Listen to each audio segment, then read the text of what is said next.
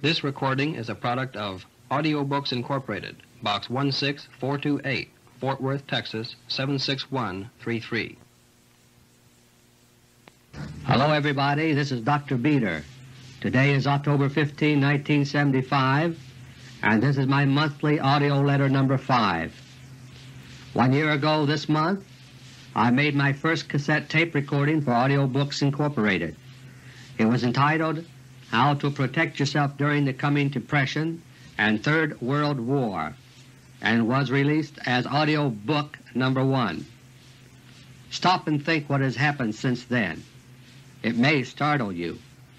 In October 1974, our government was still assuring us there was no recession. But the very next month, the government announced that there was a recession underway. And today, a year later, we have already endured what is officially the worst recession since the late 1930s. But we haven't seen anything yet. As I say these words, we are again being fed optimistic lies by Rockefeller agents in our government from President Ford on down, when we are actually poised on the brink of a far worse economic cliff than the one we fell over a year ago. In this regard, I want to talk to you today about the following 3 topics. Number 1, the CIA, Fort Knox, and the poisoning of America. Number 2, how the Rockefeller brothers are preparing to sacrifice New York City to trigger general economic collapse. And number 3, the continuing buildup to a new United States Constitution and war in Asia. Topic number 1. On September 19, just a few weeks ago, a mini-scandal involving the United States Bureau of the Mint broke nationwide. The great penny caper, in the words of the Wall Street Journal. 2 years ago the Treasury had 1.5 million experimental aluminum pennies minted, supposedly at the suggestion of Mrs. Mary Brooks, the Director of the United States Mint. Samples went to Senate and House Banking Committee members, and a few went to Mrs. Brooks' own office. In the end, the aluminum penny idea was scrapped, and all those million-plus experimental coins were melted down. All, that is, except a dozen or so that seem to have disappeared in the Senate, the House, and the Bureau of the Mint offices. Since they are potentially worth thousands of dollars as collector's items, the government professes great concern about the situation and may even be forced to mint the low-quality aluminum pennies after all if they can't be recovered. An Assistant United States Attorney said, quote, "This may just turn out to be the world's worst blunder by the Bureau of the Mint, an egregious case of negligence." Unquote. Well, my friends, here is a perfect example of the look-over-there distraction tactics that the Rockefellers always use. They make a big to-do about a few pennies while they cover up the Fort Knox gold scandal. They're playing games with you and me. We have also heard a lot lately about the United States intelligence community, the CIA, the FBI, and so on, and a lot of pros and cons about it. First there was the CIA whitewash by CIA boss Nelson Rockefeller, with the able assistance of his good friend and Trojan horse Ronald Reagan, who, by the way, is presently in line to be Nelson's Vice President once Gerald Ford is out of the way. More recently there have been the lurid revelations by the Senate Intelligence Committee, chaired by one Senator Frank Church. Assassination plots against Castro, poisoned dart guns to stun guard dogs at enemy installations, all manner of James Bond-style murder weapons, and even deadly shellfish toxins kept by the CIA despite Presidential orders to destroy them. Strong stuff, you say? Wrong. The Church Committee, like the Treasury with its pennies, is playing games with you and me again. The United States Senate hearings on shellfish toxins last month did not reveal anything except the tip of the iceberg. The same applies to what they have not told you about assassinations, psychological programming, and other things. As usual, the government is telling you just enough to make you think you have been told the truth, while keeping you in the dark about what really matters. So I'm going to tell you a thing or two about what really goes on in the Rockefeller brothers' espionage network. I believe what I am about to reveal, my friends, is actually mind-boggling. It's tragic, it's frightening, and frankly, it borders on the unbelievable. But my information, which I have carefully double-checked, comes from sources which have been proven absolutely reliable in the past. Therefore, the absolute truth to the very best of my knowledge. And I believe you have a right to know the truth about the things that affect your life, your health, and your destiny. Senator Church's committee made a big publicity splash over the 11 grams, less than half an ounce, of the shellfish toxin kept by the CIA in defiance of Presidential orders. But they have known for over a month now about something far worse than those shellfish toxins, something that is a direct, immediate threat to unsuspecting citizens right now, and they are not telling you about it. CIA operatives have stolen from 40 to 60 pounds, not ounces or grams, of deadly radioactive plutonium-239 from various stations in the United States. Plutonium-239 is the deadliest substance imaginable and is the material used for nuclear weapons. And these 40 to 60 pounds of stolen plutonium have been processed into an incredibly dangerous radioactive super poison so lethal that 1 gram, 1/28th of an ounce, is enough to kill over 60,000 people. And this insane, illegal poison is now stored in the Central Core Vault at Fort Knox. The Central Core Vault, which was originally designed to house the nation's gold, has been emptied of that gold and turned by the Rockefellers' spy establishment into a chamber of death containing enough radioactive super poison to kill over 1/3 of the world's population. Shellfish toxins, my eye. But my friends, you still haven't heard the worst of it. The clandestine operation involving the plutonium poison was not only insane, but it has been botched as well. This radioactive liquid poison in the Central Core Vault is stored in a number of lead-lined casks that somewhat resemble large milk cans in outer appearance.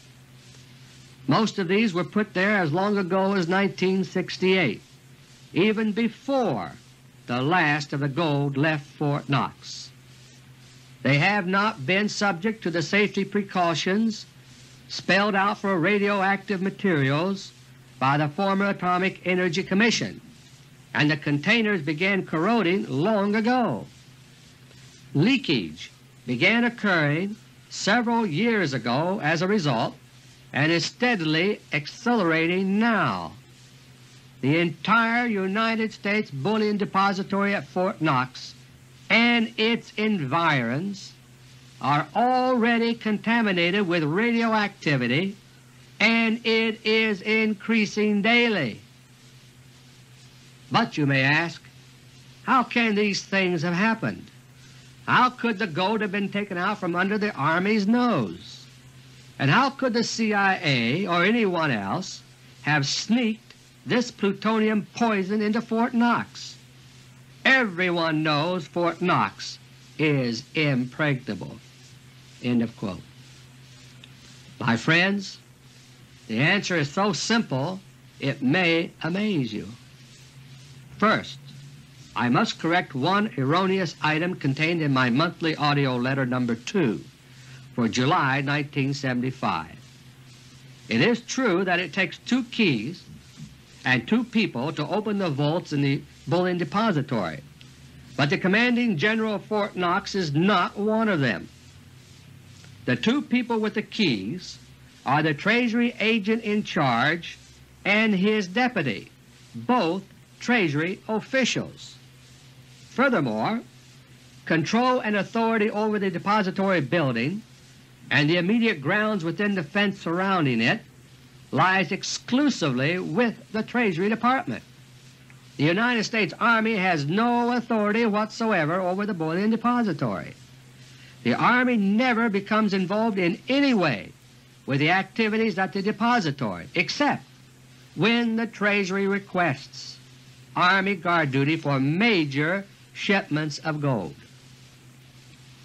What you probably think of as Fort Knox, the famous bullion depository with small grounds and a fence around it, is properly called the United States Bullion Depository at Fort Knox, Kentucky.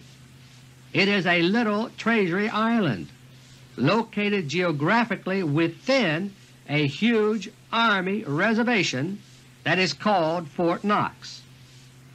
Access to the bullion depository is possible without passing through any Army guard stations and without the Army even having to pay any attention. There is a controlled access divided public highway US 31W that runs from Louisville north of Fort Knox south to Elizabethtown, and it runs smack through the middle of the huge Fort Knox military reservation. If you stay on that highway, you can drive all the way through Fort Knox without stopping or being interfered with in any way. But if you take any of the exits onto a crossroad within the Fort Knox reservation, then you will come to a guardhouse within a few hundred feet. Driving north or south along Highway 31W through Fort Knox, you come to a point at which you get a good view of the imposing bullion depository, which sits on a hill perhaps a quarter-mile east of the highway. If you take the nearest exit from Highway 31W, you find yourself on a crossroad that goes right past the depository, right up to an Army guardhouse where you will of course be stopped. But about 50 feet before you reach the Army Guard, there is a wide driveway that leads into the bullion depository itself. If you turn into that driveway, the Army Guard 50 feet down the road will certainly see you, but he need not take any action. Instead, it's up to the Treasury guards to either admit you or keep you out of the depository grounds itself. Thus the bullion depository at Fort Knox is virtually impregnable for any potential thieves from the outside. The Treasury people at the depository need only squawk once for help, and the Army will be swarming all over the area in moments.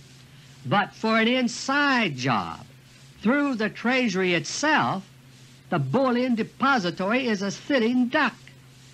Access to the depository is exactly the same as it would be if the depository were located clear outside the Fort Knox military reservation, since no Army checkpoints have to be passed.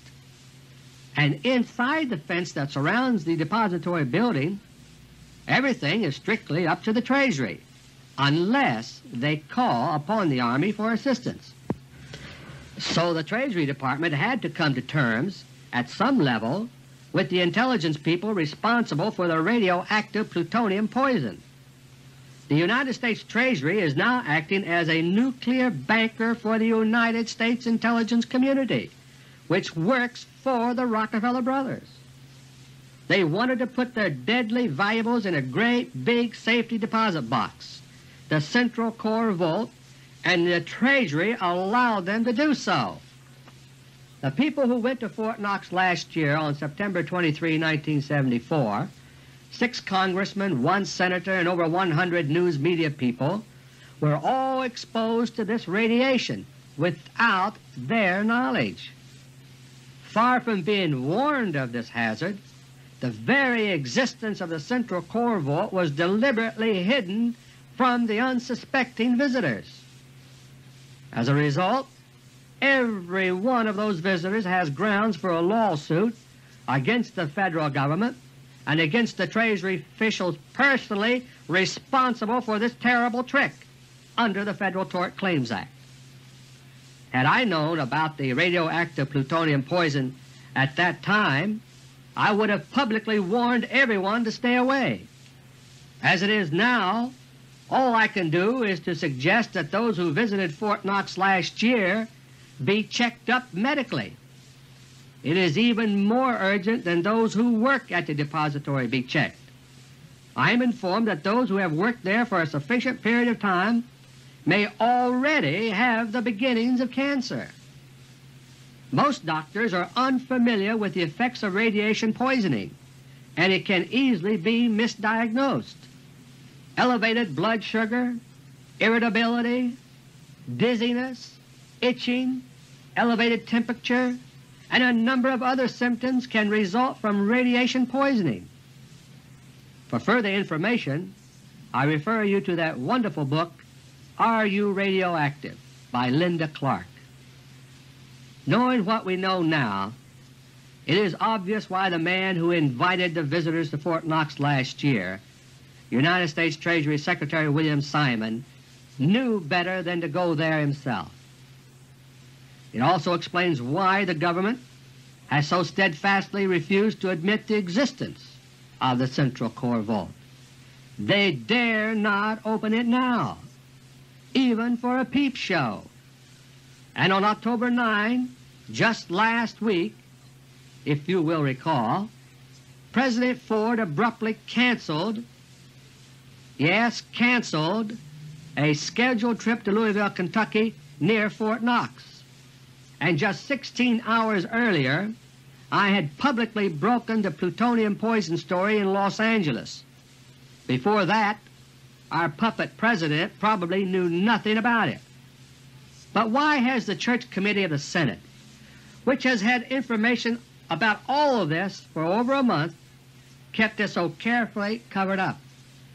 Has Senator Frank Church, whose presidential ambitions are well known, found what he considers a better use for this life and death information than to tell the American people about it? Up to now, the main effects of the radioactive contamination seeping out of the Central Core Vault have been confined mostly to the immediate vicinity of the bullion depository itself. But the Central Core Vault was never intended to house radioactive substances. Its walls, ceiling, and floors are made of reinforced concrete several feet thick. But any such concrete structures form thousands of cracks all through it over a period of time, some visible, some microscopic. That makes no difference for gold storage. But for radioactive materials, the concrete structure of the Central Core Vault is like a giant sieve with tiny holes on all sides. Once the radioactive poison gets out of those lead-lined storage cans, as it already is doing, a good fraction of it will eventually find its way outside. A major catastrophe, radioactive poisoning of the entire southeast portion of the United States, is now a real possibility unless steps are taken to prevent it. But I am informed that there is no way to neutralize this radioactive poison. All that can be done is to seal it off from the environment. Even if there were some other safe place to take the leaking cans of poison for storage, which there is not, it would not be safe to open the Central Core Vault now, much less enter it. This means that the United States Bullion Depository at Fort Knox must be abandoned forthwith, and a massive tomb of lead and rock built around it to contain the radiation. The contents of the depository, any leftover dregs of gold still there, the stores of curare poison and other drugs and poisons for the intelligence community, Bureau of Engraving plates, important documents, everything has already been subjected to radioactive contamination and are unsafe, so that they might just as well be entombed with the depository itself. Needless to say, a project like this, the abandonment of the bullion depository and the construction of a radiation shielding mound over it, could scarcely be done and kept secret. Thousands of people drive by the depository every day on the public highway, US 31W, and even if that highway were closed, the fate of the bullion depository would necessarily become known if these corrective steps were taken. But that would lead back to the source of the trouble, the Rockefeller brothers themselves, through their intrigues with the CIA, FBI, and the rest of the United States intelligence establishment. The only way the Rockefellers can protect themselves in this hideous thing they have caused is not to do anything, so that no questions will be asked. By the time the spreading effects of the radioactive leakage from Fort Knox can no longer be hidden, they expect to have their dictatorship in place. Then they can do whatever is necessary without worrying about you or I or anybody else. Think about it. Therefore nothing will be done about the hideous, invisible killer fog slowly creeping outward from Fort Knox unless the public knows about it and demands action. Yet Senator Frank Church contents himself with a public posture of shock at a mere half-ounce of shellfish toxin, and even those are not being destroyed. If you will notice, the Church Committee merely voted to suggest to the CIA that its stockpile of shellfish toxin be turned over to scientific agencies for research. That's like saying, if you'd like to, why don't you take the poison flask out of your left hand and put it in your right hand instead? Senator Church has his publicity. The CIA, FBI, and the rest of the Rockefeller spy network still have easy access to their beloved poisons. The public has been given an exciting show and made to think everything is being straightened out, and the real secrets of the Rockefeller brothers end up more secure than ever. If our republic is to survive, this kind of thing has got to stop. In other ways, too, the CIA and its brothers in the United States intelligence industry are knee-deep in things about which you are not being given the slightest hint. The Rockefeller spy and espionage establishment specializes in poisoning minds as well as bodies. I refer especially to the many techniques of psychological programming which they have at their disposal. Even President Nixon, after all, was Watergated out of office through an elaborate CIA plot on Nelson Rockefeller's behalf that pivoted around psychological profiling of Nixon and many of those who surrounded him in the White House. An artificial environment was created at the White House during the Watergate siege with predictable results based on the psychological profiles of Nixon and his aides. After it was all over, you may recall, some of the Nixon people expressed confusion and amazement at what had happened. They could not understand how they had lost their way and become totally divorced from reality. But this is only one aspect of the psychological control exercised on selected individuals by the Rockefellers through their intelligence web. They also have a variety of brainwashing techniques, including highly advanced secret electronic devices. All that is necessary to use certain of these techniques is to get a victim into a hospital. Once he or she is there, it's all over. In this controlled environment, A millivolt system with small electrodes is used to alter the brain wave pattern and inject thoughts and tendencies.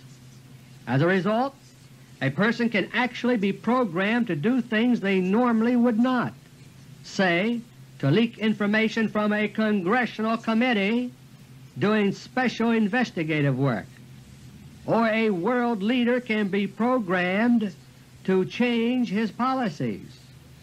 Or the wife of a diplomat can be turned into a spy. Or a world leader can be assassinated by a close relative programmed to do so. Or a true patriot can be programmed to assassinate a political leader or a potential presidential candidate. In all of these cases, the brainwashing techniques permanently damage a person's mind. It is terrible, alien to our way of life, but it is going on right now on behalf of those self-proclaimed philanthropists, the four Rockefeller brothers. I know of specific instances of every one of the programming situations I just gave you, but suffice it to mention only one. Sarah Jane Moore, who took a shot at President Ford in San Francisco on September 22, 1975. Unlike the incident 17 days earlier with Squeaky Fromm, the attempt by Mrs. Moore was real. Had President Ford gone across the street as planned to mingle with the crowd, he would have gone exactly where she stood patiently waiting with her gun, which she had picked out for purchase the previous day with a United States Treasury agent by her side. You may have been baffled by all the accounts of her attempts to get arrested ahead of time and her unsuccessful efforts to stop herself, but she truly could not help herself, because she was electronically brainwashed and programmed as an assassin by Rockefeller intelligence agents. Only last night, October 14, 1975, still another odd occurrence happened to President Ford. He was involved in a traffic accident, so-called, as his motorcade drove through downtown Hartford, Connecticut. And for the third time in a row, an apparent brush with possible death by the President was caught beautifully by the TV news cameras, which just happened to be riding in the motorcade this time, 3 cars behind the President.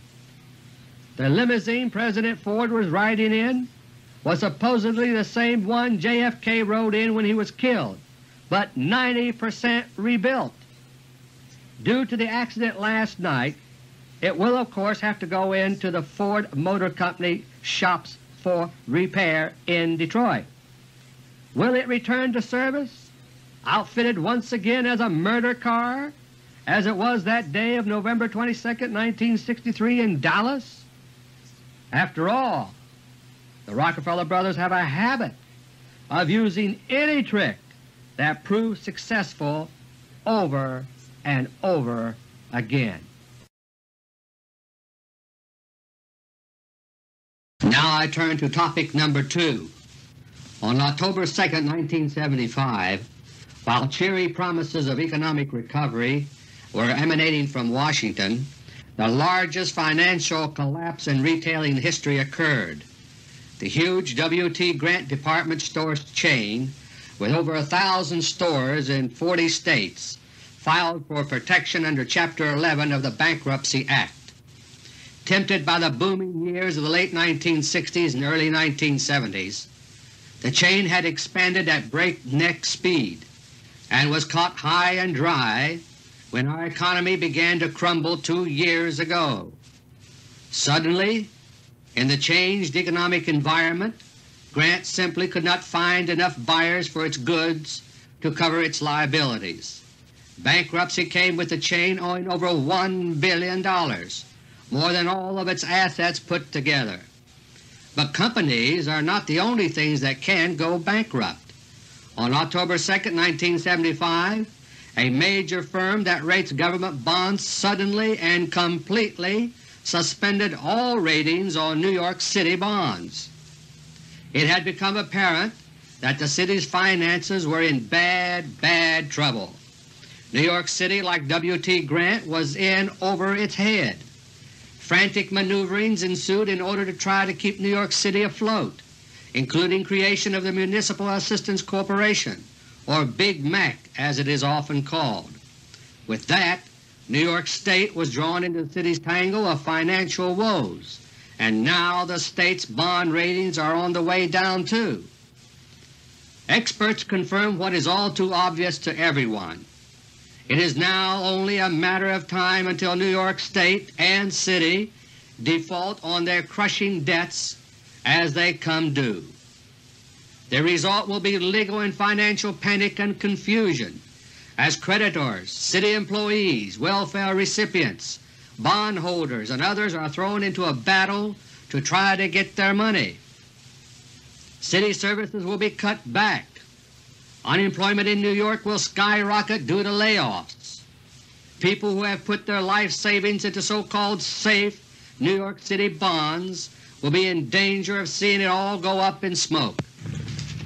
This is the exact situation that I warned disbelieving Wall Street bond traders about in a seminar in January of this year, 1975.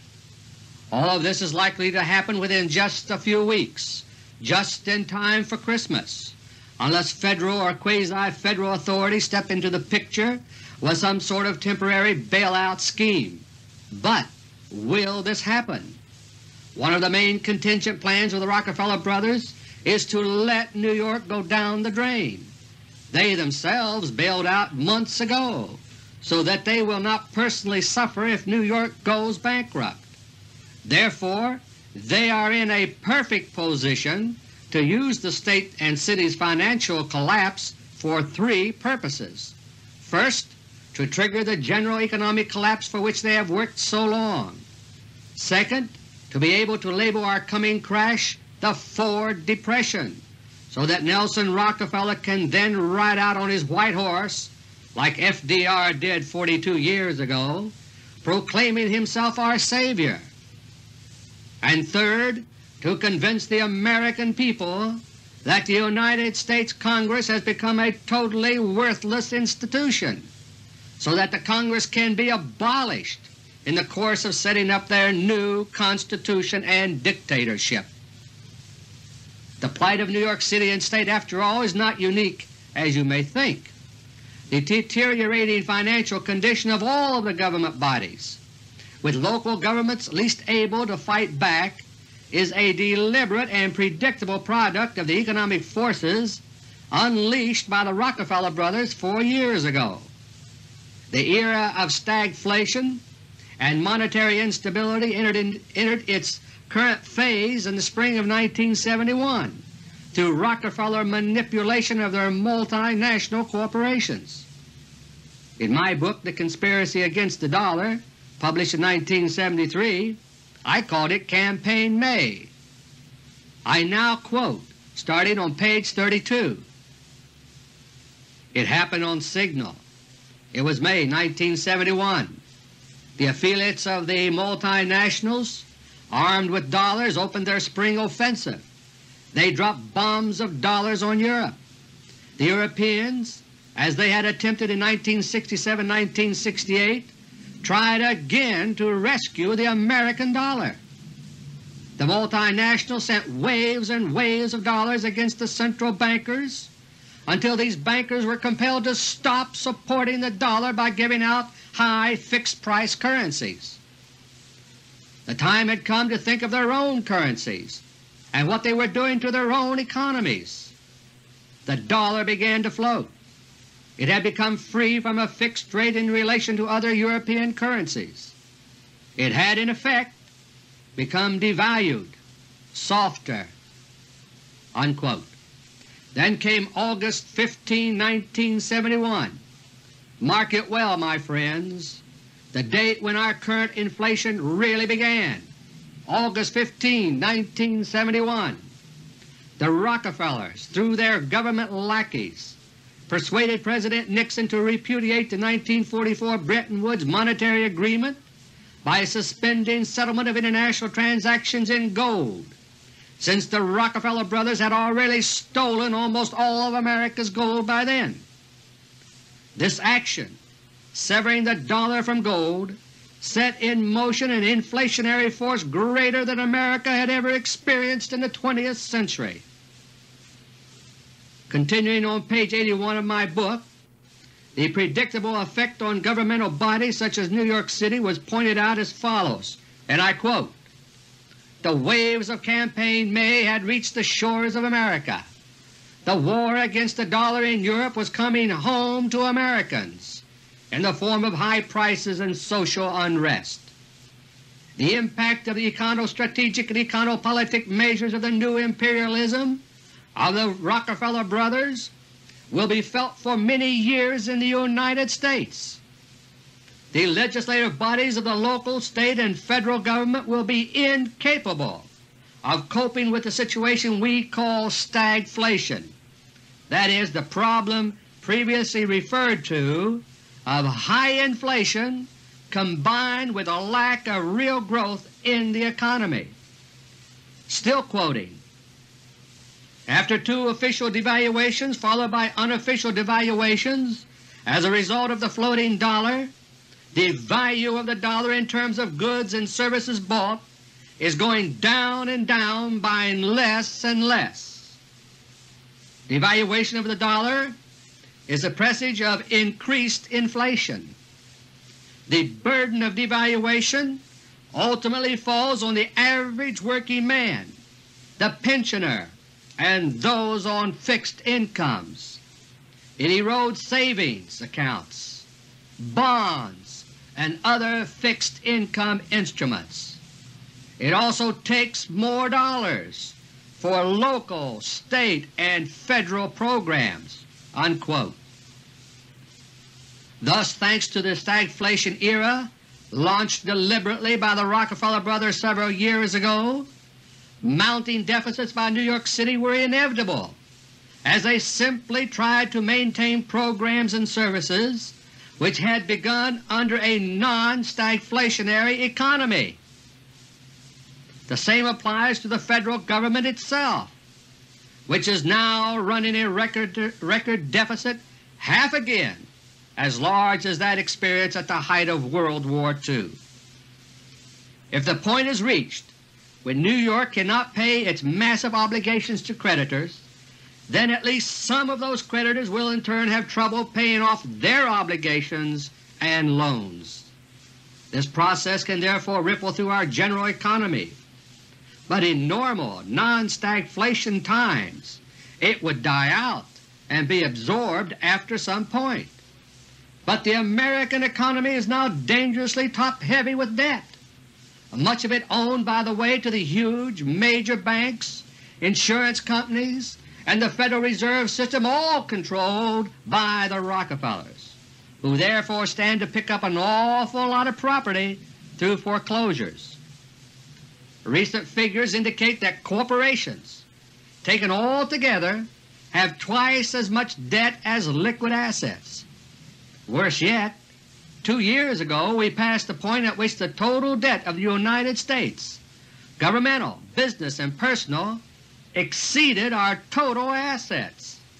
In other words, our whole country is now like a great big W.T. Grant operating with a negative net worth. Should our nation's debt structure collapse badly in one spot, say New York City, the whole thing can start falling down progressively like a house of cards. There is no solid, debt-free financial underpinning left to absorb this process and make it fizzle out. One way or another, therefore, it is only now a question of time whether the government and or the Federal Reserve will leap into our collapsing economic situation, and their so-called solution for our problems will come down ultimately to printing more dollars. Inflation will then skyrocket even faster than now. Any remaining confidence in the dollar will be shattered, and all of this will come along just in time to send gold prices streaking upward. under the conditions which David Rockefeller has labored so hard to finally achieve. I discussed this last month in connection with the IMF gold sale decision, and everything is still very much on track there. On the weekend of October 5, 1975, just 10 days ago, a secret meeting was held in New York City by delegates of the United States, Britain, Japan, France, and West Germany to lay the groundwork for a Western Economic Summit to be held later this year. David Rockefeller is trying to make sure that the January 1976 meeting of the IMF in Jamaica will reach a compromise agreement acceptable to France on the matter of exchange rates, so that the conditional gold agreement reached last month will then take effect. My current information is that to satisfy France, stable yet flexible exchange rates between currencies will be defined in terms of gold. Gold will be officially fixed at or about $195 an ounce for this purpose, this being the first of several successive stages within a period of 2.5 years from today, with gold ultimately targeted to reach $2,000 per ounce. So bankruptcy of New York City, if it comes, will serve the Rockefeller brothers well in their scheme to bring America to submission economically. And after spending months telling President Ford, both directly and through advisers, not to help New York City, Nelson Rockefeller has suddenly hopped on the other side of the fence and now says for public consumption that Federal authorities should help New York. But this is only lip service, my friends, for behind the scenes he is still making sure that ultimately nothing is done. Now when the ultimate collapse comes, it will be President Ford, not Nelson Rockefeller, the real culprit, who is blamed for not effecting a rescue. Along with Ford, Congress will also be the loser in all of this.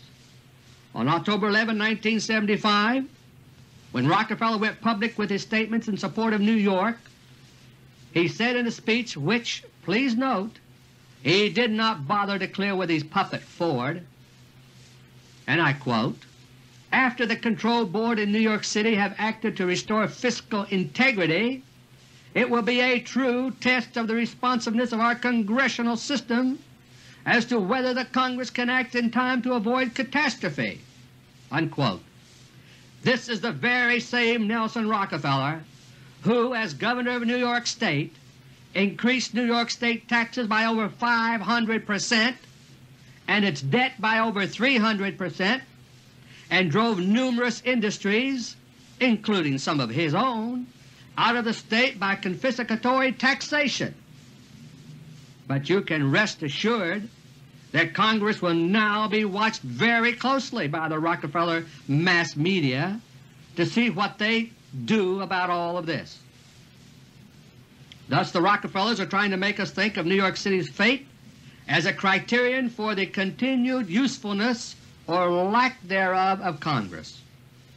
And regardless of what Congress does, they intend to make sure that Congress does not pass the public opinion test. So my friends, don't be too mystified by the strange things going on around us. Keep your eyes focused on causes, not effects, because what man makes he can unmake. In the 1920s, the Rockefellers brought a very sophisticated German economist to America from Berlin to work out a plan to massage the stock market in order, so they said, to try to deflate inflation. But once they had his plan, they promptly twisted it and used it to bring about the stock market crash of 1929. He resigned in disgust and went into a religious retreat, but later became a university professor. It was my privilege to have studied under this man, and we became good and close friends.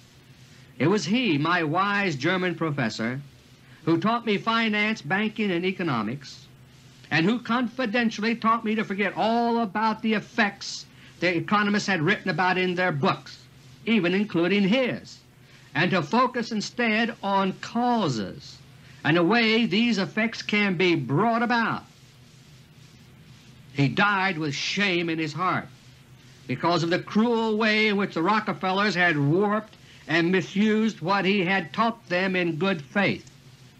His identity must remain a secret, but he left with me a heavy responsibility to use what he had taught me for good, and that is what I am trying to do now for you and for him. Topic number 3. Perhaps you are wondering why I have chosen to talk today about preparations for our new American Constitution and maneuverings for a new Asian war, all as one topic. The reason is that both are parts of the larger Rockefeller plan for world conquest and one Rockefeller world government as outlined in Hoffman Nickerson's Rockefeller-authorized book The American Rich, published in 1930. On previous occasions I have alluded to the fact that Japan, since World War II, has been substantially under the thumb of the 4 Rockefeller brothers, and in particular of John D. Rockefeller III. It was John, as I explained in AUDIO LETTER No. 3, who helped pave the way for the Japanese attack on Pearl Harbor through his spy ring activities under the cloak of the Institute of Pacific Relations. If you had any doubts about what I have told you of the Rockefeller control over Japan, I hope you paid close attention to the recent visit by Emperor Hirohito to our country. From start to finish, with scarcely a break, he was in Rockefeller Company on Rockefeller turf, from the colonial Williamsburg, Virginia tourist attraction owned by the Rockefellers to Vice President Nelson Rockefeller's Japanese-style house in Pocantico Hills. Our figurehead President Ford and other officials hardly even counted.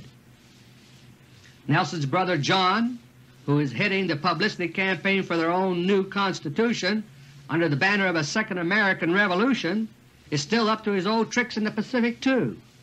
On September 15, 1975, a significant article appeared in the Vancouver Province newspaper describing a hush-hush meeting that was not even reported in the United States. The article was entitled, quote, "Rockefeller's Brain Trust Meeting Ends," unquote, and reads in part as follows, and I quote, "An informal conference of some of the Pacific Rim's most influential political and economic thinkers, convened by financier John D. Rockefeller III, ended here Saturday, and only then was the list of participants released. The 43 guests invited to the Williamsburg 5 Conference from Southeast Asia, Australia, and North America met for 4 days in off-the-record sessions representing only themselves, not their organizations." Still quoting, "Participants included George Ball, former U.S. Undersecretary of State, Derek Davies, editor of the authoritative Far Eastern Economic Review, Newsweek editor Osborne Elliott, Exxon Chairman C.C. Garvin, United States Senate Minority Leader Hugh Scott, Mitsubishi Research Director Morishi Mori, and Toman Tanat, former Thai Foreign Minister. Other guests included top-level experts from Asian and United States companies, publications, banks, universities, various ministries, and presidential circles." Unquote. In a news conference after the meeting, Robert Barnett, director of the Washington Center of the Asia Society, was asked what effect the discussions would have on the foreign policy of various countries, and he answered, quote, "I would say the probability of direct influence is very small, and the probability of indirect influence is very considerable." Unquote. It is mentioned that the conferences began in Williamsburg, Virginia 5 years ago to discuss, quote, "the then new breakthrough in United States-Chinese relations." Unquote. The Rockefeller brothers are maneuvering rapidly to bring on the Asian War, which they plan to ignite in March 1977 as their target date. Their goal is to take over India, the former crown jewel of the British Empire, which is rich in iron ore, precious metals, and various other natural resources, as well as cheap labor. Already 1,000 or so inhabitants of a small island in the Indian Ocean, Diego Garcia, are being involuntarily relocated elsewhere to make room for the rapid buildup of a U.S. naval base in preparation for the coming war in that area. Henry Kissinger's new, controversial Sinai Accord involving 200 so-called civilian technicians to be placed in no man's land between Israel and Egypt is also a part of the global preparations for Asian war by the Rockefellers. The primary focus right now is not the Middle East itself, but Asia. Israel is, in effect, to become our advanced base for American military operations when we are drawn into the Asian conflict on the side of Russia and India and against the Sino-Japanese axis, which through Japan will also be under Rockefeller influence. Huge amounts of arms are being pumped into Israel with much smaller token amounts promised to Egypt. Israel is being used, while the Arabs are being placated for now to keep the region's oil supply secure for the planned war. Those so-called civilian technicians will be civilian in name only. They are actually the advanced command nuclei of the American military buildup in the Sinai that is already going on in secret. The whole purpose of this is not fundamentally to protect the Israelis and the Egyptians from one another, but to keep open the American supply line to the east for war in India. Should India fall through subversion before 1977, the war now brewing will no longer be necessary. In that event, the Rockefeller plans will revert to those described in my audio book number 1, released a year ago, World War III, with America the primary nuclear battlefield, beginning just a little later than the war now planned. For that purpose, the Rockefeller brothers have as their ace in the hole the Panama Canal. It is already targeted by atomic missiles in the Republic of Guyana in Latin America. And while negotiations proceed to return partial sovereignty over the canal zone to Panama, the United States is negotiating to retain the right to defend the canal indefinitely in case of attack. The Panama Canal will thus be the new Pearl Harbor, and we are to be dragged into nuclear war in its defense under that contingent war plan of the Rockefeller brothers.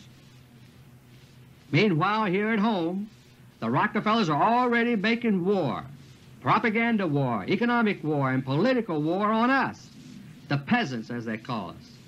As I explained in my audio book, The Secret New Constitution for America, the Rockefellers have several contingency plans through which their new Constitution may potentially be put into effect, and they are keeping all of them alive. The primary plan is still for us to accept it by the national referendum in the midst of economic chaos a year from now. But earlier this year, for example, House Concurrent Resolution No. 28 was introduced, calling for a constitutional convention to be called and complete its work before July 4, 1976. Under this resolution, one of the co-chairmen would be the Senate President pro tem, that is, Nelson Rockefeller. Meanwhile, the piecemeal dismantling of our constitutional rights is continuing. One of the more notorious examples lately has been Senate Bill No. 1, sponsored by a whole flock of Senate stars when it was introduced, ranging from Senator John McClellan, who ought to have known better, all the way down to Nelson Rockefeller's water boy, Birch Bayh. Senate Bill No. 1 is a 2-inch thick complete revision of the Federal Criminal Code with some hair-raising provisions carefully buried all through it. One of these would amount to an Official Secrets Act imposing criminal penalties on anyone who might dare to publicly expose errors or misdeeds by government officials. Another provision, which ties in with the increasingly shrill cries for gun control to disarm us prior to our enslavement, would effectively remove your right to defend yourself in your own home. But these are only proposals so far. Other things are taking effect now. For example, another portent of Rockefeller's proposed electoral branch of government is present in the Justice Department. which is usurping local authority over the conduct of elections all over America through tools provided by the Voting Rights Act of 1965. For a sobering account about this, I refer you to the front page of the September 29, 1975 issue of the Daily News Digest, Post Office Box 27496, Phoenix, Arizona 85061. And speaking of the Justice Department, Attorney General Edward Levy recently took the unprecedented step of placing the FBI under his direct, immediate control. There exists no more dangerous Rockefeller agent in our entire government than Levy. All of these things are very clearly spelled out in the secret new Rockefeller Constitution. But they are only the beginning, my friends. The 10-year, multi-million-dollar study that produced their horrendous new document was funded by the Rockefeller brothers through their controlled foundations, and no clearer statement of the evil philosophy that motivates the new Constitution is possible than the one given by McGeorge Bundy, the Rockefeller insider who is president of their controlled Ford Foundation. He has been quoted as saying, "It is better for man to build his own heaven on earth than to seek heaven in heaven through blood on a cross." Unquote. This, my friends, is the true philosophy of the four Rockefeller brothers. They strive for their brand of a heaven on earth for themselves, even if that means hell on earth for all the rest of us. Until next month, this is Dr. Beter. Thank you, and may God bless each and every one of you.